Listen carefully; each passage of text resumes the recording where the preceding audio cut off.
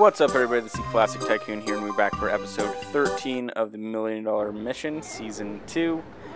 In the last one, we built the dinghy slide here, and that is up and running, going well.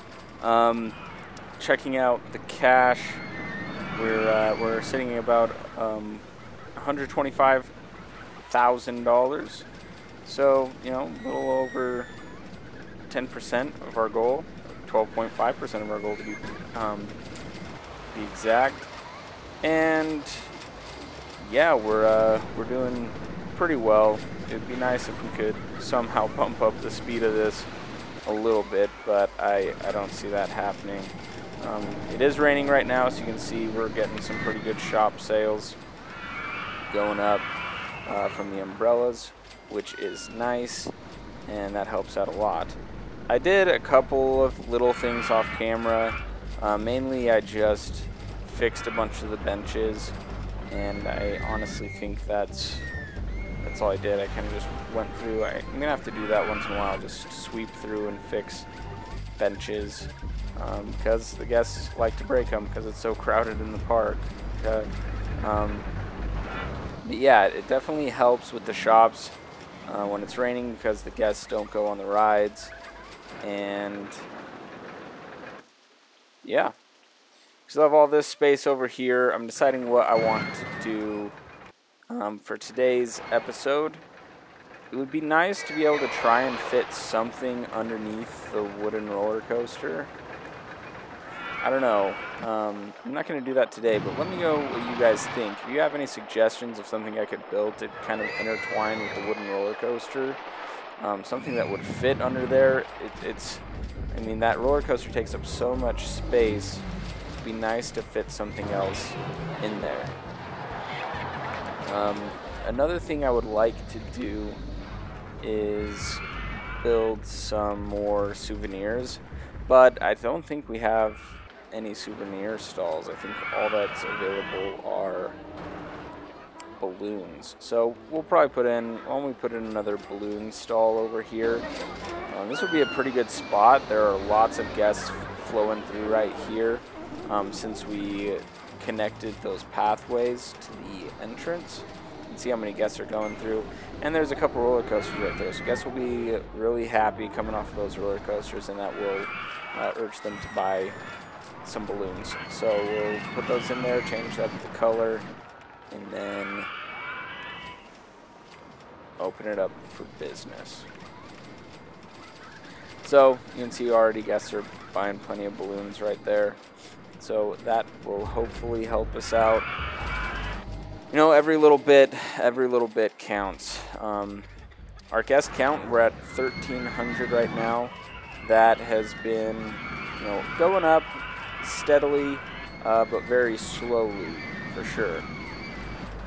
Obviously, we're just constantly losing guests because this park's it's an expensive park, and guests are only going to come in, ride a few rides, we'll make some money off them, and then they'll just leave. So,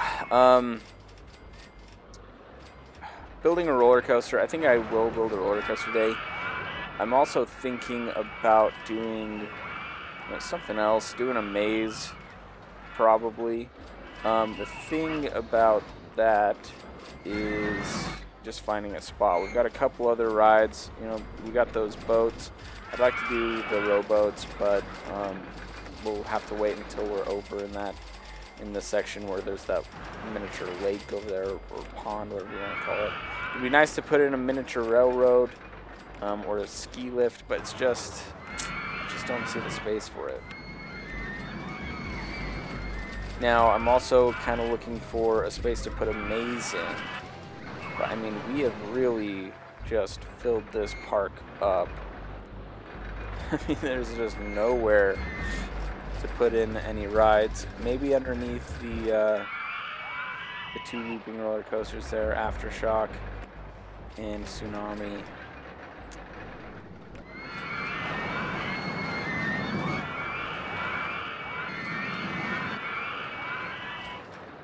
I don't know.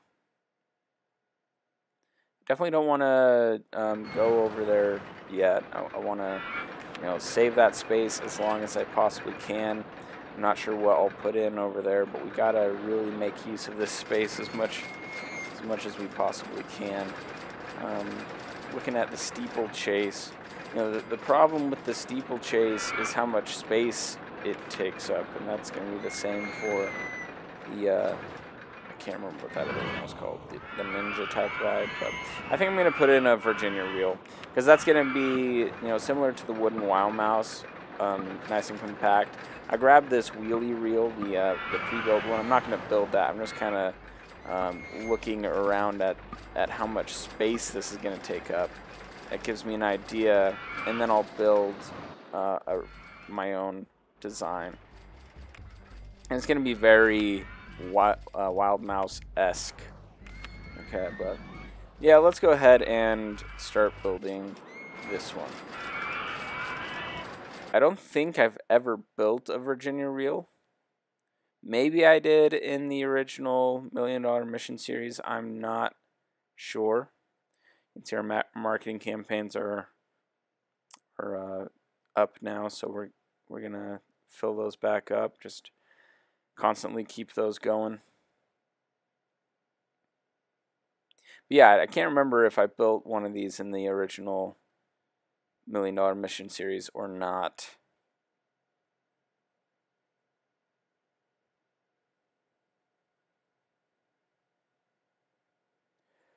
But we'll just we'll kind of just watch me build this. I mean, it's pretty straightforward. Again, I'm just building it pretty much how I would build any Wild Mouse. Just a lot less options. You don't have any steep hills or anything, or really no special options on this ride.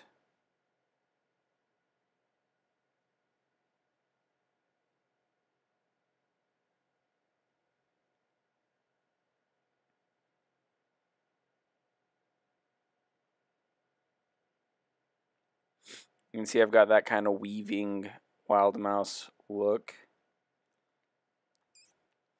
Hopefully they won't be going too fast through here. I doubt that will be too much of a problem.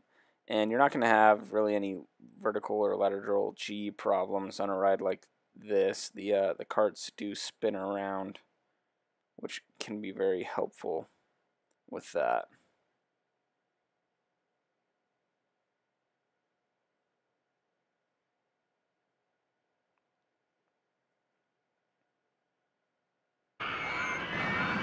All right, let's watch a test.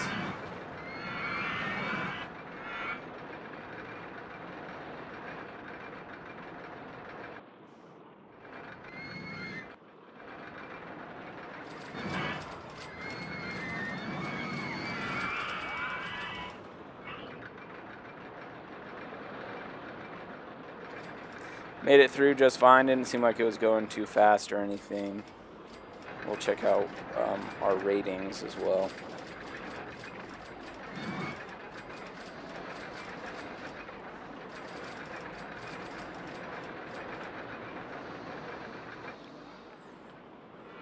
Just give it a second here. Hopefully it'll pop up.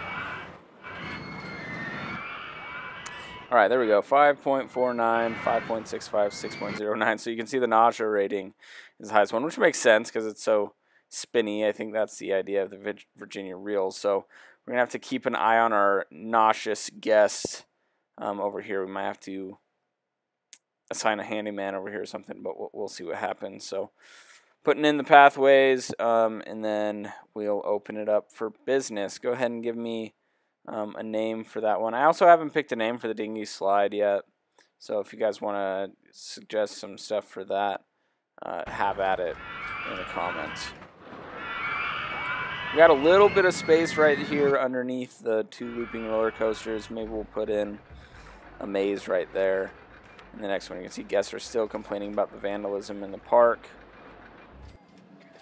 You know, what can you do?